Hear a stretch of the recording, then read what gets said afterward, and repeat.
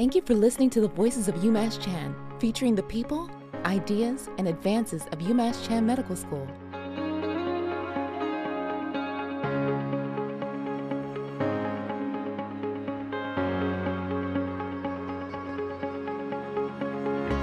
Welcome to a new episode of the Voices of UMass Chan. I'm your host, Jennifer Berryman. We've got a fascinating conversation today. You have likely heard about the connection between your brain, your gut, and your overall health. Today, we're diving into research focused specifically on looking at what connection there might be between the microbiome in our guts and neurodegenerative diseases like Alzheimer's. What role could the microbiome play in cognitive decline? John Haran is an MD PhD, professor of emergency medicine and microbiology and physiological systems, and clinical director of the Center for Microbiome Research here at UMass Chan. We're joined by Dr. Haran and Ethan Loew, who is an MD PhD candidate who came to UMass Chan in 2018. Thank you both so much for making time to speak with us today. Great, thank you. It's great to be here. Thanks, Jen.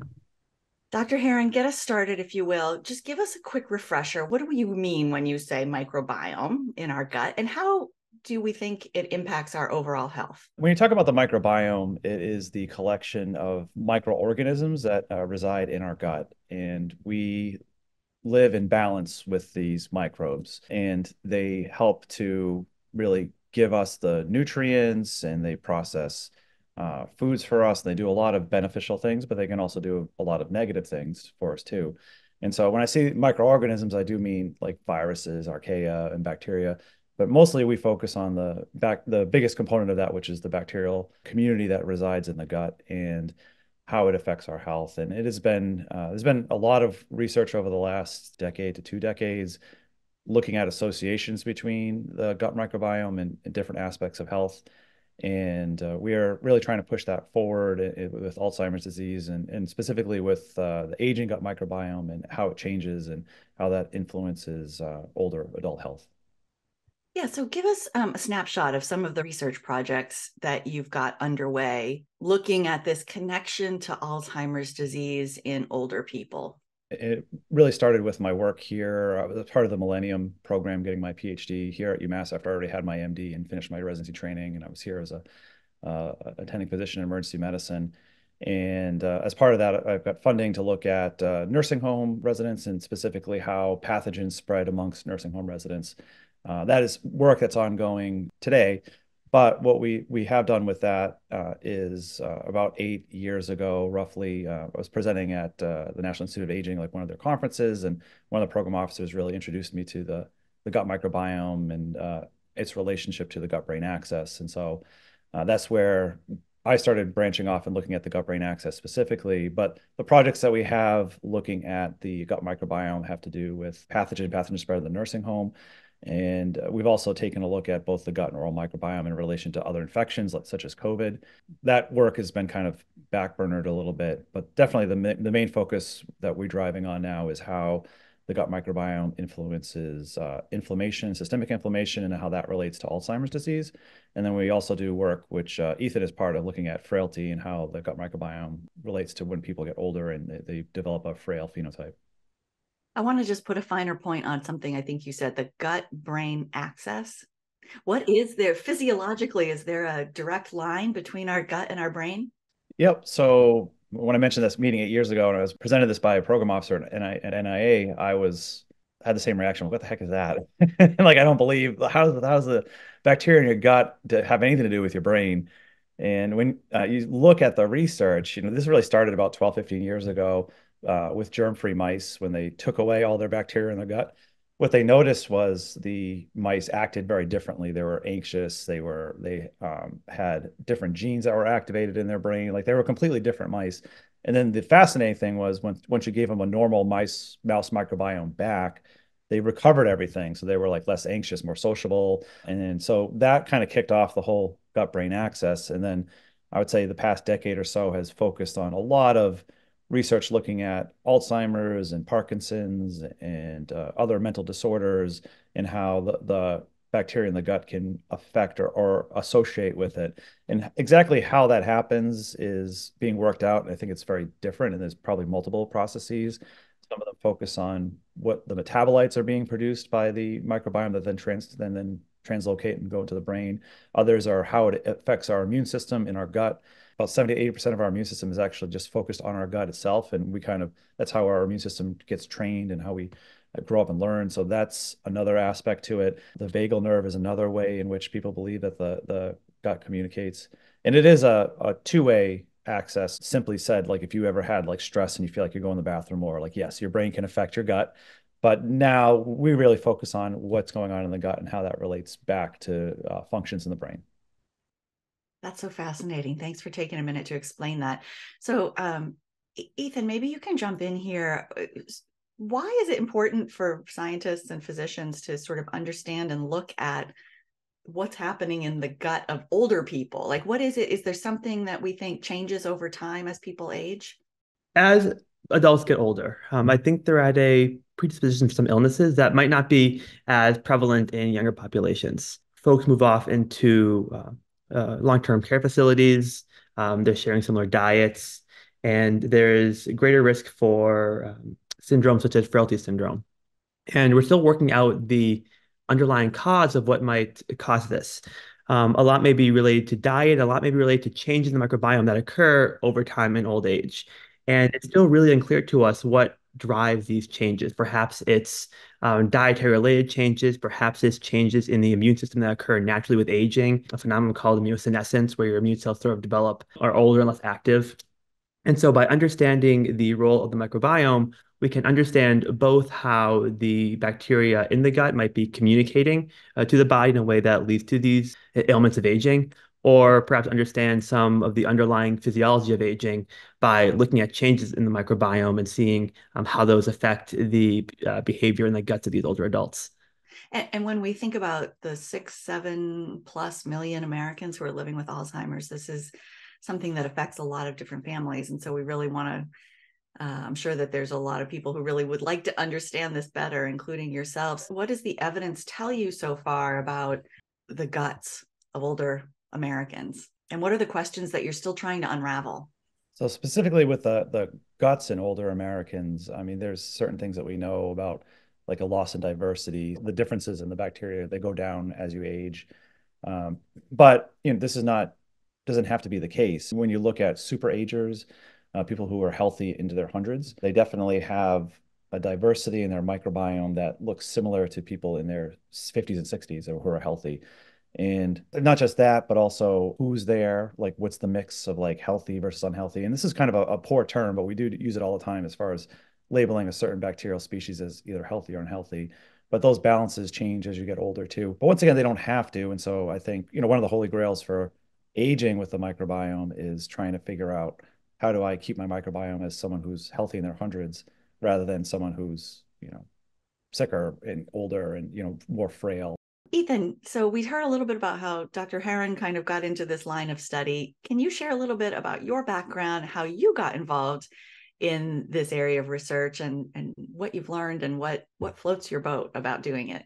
So I came into graduate school like really naive to what I want to do. I had a open mind to trying out different experiences, and always had a bit of attraction to the microbiome. I was, in college, maybe in 2012, 2011, and an article from just a journalist blew my mind about this world of bacteria living in our guts that affects our mental state, how we behave. And I felt like it was the best kept secret in science. Like it was hugely consequential, but nobody talked about it. I would come to learn because nobody really knew much about it, right? And when I came to UMass, I got really looped in with the work of Dr. Haran and Dr. Beth McCormick, who were studying the microbiome in different contexts. Dr. McCormick in the sense of intestinal inflammation and inflammatory bowel disorders, and Dr. Haran with the gut-brain axis. And I was just so interested how these changes at a very distant place in our bodies, in our guts, could be communicated elsewhere to have such a huge impact.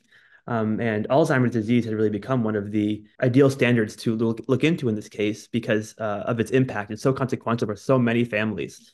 So a small difference here in our understanding of disease can make a huge difference for the families and older adults with Alzheimer's disease. And it's a really exciting fundamental question about what's going on here that we just don't know much about right now. To both of you, how do you anticipate that some findings from these research studies might impact what we're able to know and understand about neurodegenerative diseases other than Alzheimer's. I think you mentioned Parkinson's. What about some of these other diseases that you might glean insights about?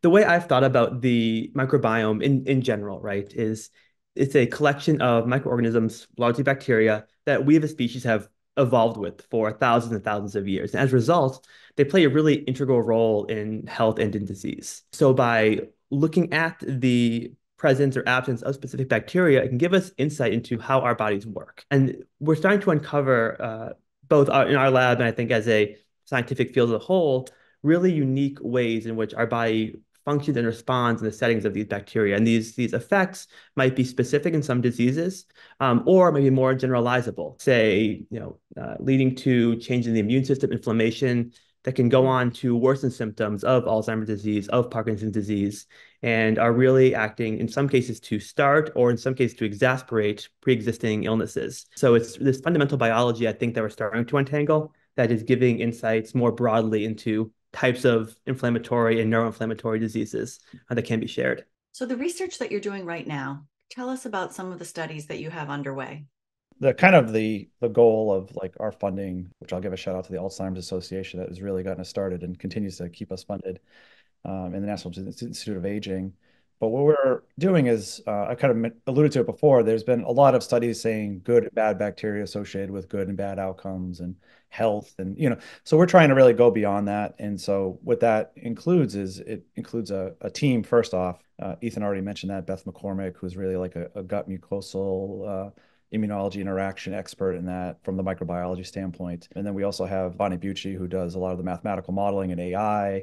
And then Doyle Ward, who is also a bacterial specialist. And so we bring all these people together that really help in multiple aspects. And so what we're trying to do, besides moving past associations, is look at a couple different things. One is like disease course over time. So a lot of studies take a snapshot of an individual, but we're really, the work we have ongoing now, we have a couple hundred people that are involved in this study that are from the community in and around Worcester, that come to the clinic and that we see every 3 months, and they give samples for us and we follow them over time to see how their health. And this is focused on Alzheimer's disease, but we're really trying to get multiple snapshots over time to see what's going on. And then going beyond just what bacteria are there, good or bad, and associated with things, we're really trying to get down to mechanisms. So what's functioning in the microbiome. And we have definitely honed in on several of these mechanisms that we're exploring further. We have a cohort of nursing home that has been closed, but actually we're enrolling in the nursing home again. We have this community cohort that we have, and so we can compare findings across very different groups of people, and then we can bring that knowledge to the lab and we can apply it to different assays on the benchtop, or we can use different animal models, and especially Alzheimer's transgenic animal models, and we can either treat them differently or transplant stool from people like with Alzheimer's and without Alzheimer's, or even with Alzheimer's while they're doing well and when they're not doing so well cognitively. And we can see what those groups of bacteria do, and then we can also do it individually. And Ethan's got a couple real mechanisms that he's been hitting on that are of interest, so I'll let him take it from here. Now, one point I want to underscore that John makes is one particular thing about doing microbiome research. It really does take a team of experts to come together and do this. So we have our mucosal immunologist, our microbiologist, we have our bioinformaticians all coming together to help with this project. It's been really essential to helping us progress as we are. So following up on some of this longitudinal work we're doing, following older adults with Alzheimer's disease, looking at changes in the microbiome, looking at changes in the immune cell to understand a mechanism. How are bacteria causing these effects of immune cell changes, of neuroinflammation, and of cognitive decline? We're starting to focus in on a few mechanisms. One of those mechanisms is we think promoting worsening symptoms in Alzheimer's disease, and hopefully we're going to identify a different one that when present is a protective experience.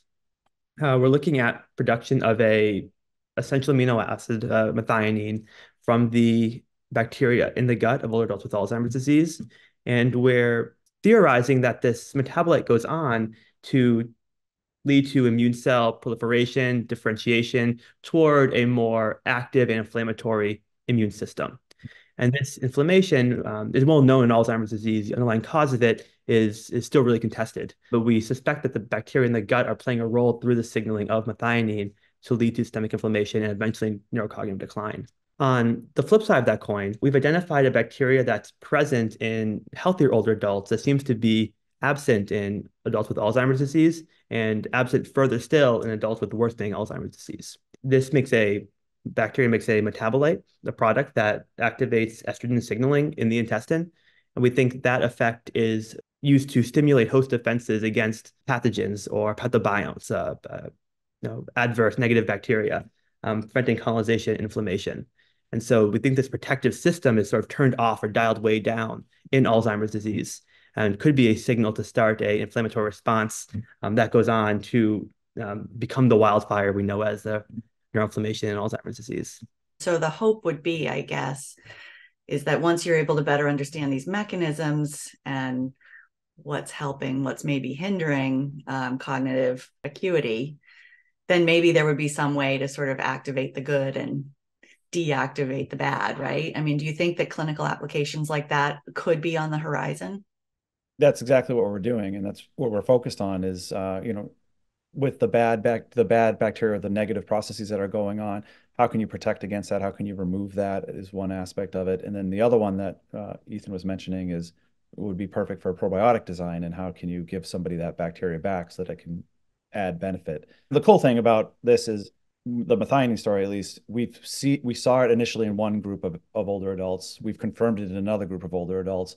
We're now doing different assays to kind of confirm it. So we're really focusing on a mechanism and not just seeing it in one snapshot. And we're actually seeing it, how it changes over time and negatively affects older adults' cognitive health.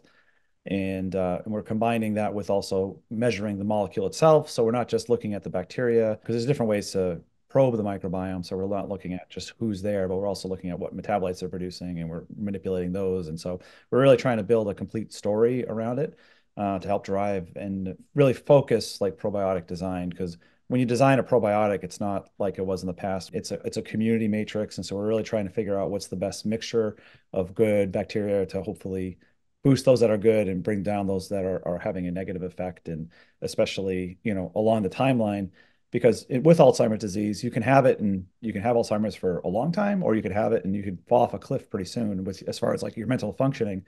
And so we're really focused on that part of it. Like, can we have people live a lot longer and healthier life, maintaining their cognition over time by developing these probiotics?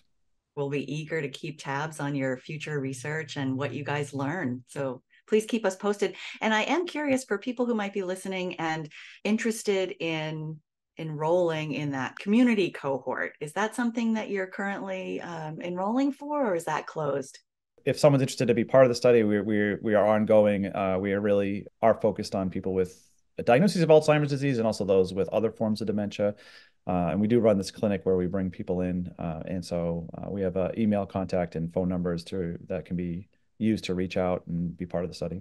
Okay. And we'll make sure that we put those in the show notes so that anyone who's listening, who's interested in learning more or potentially enrolling in the study, will have that information at their fingertips.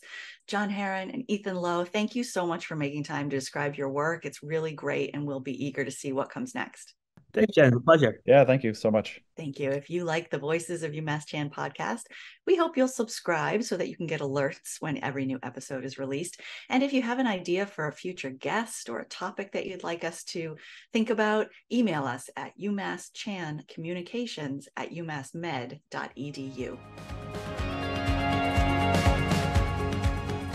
Follow us at UMass Chan on Facebook, Instagram, Twitter, and LinkedIn. On YouTube, find us at UMass Chan Medical School.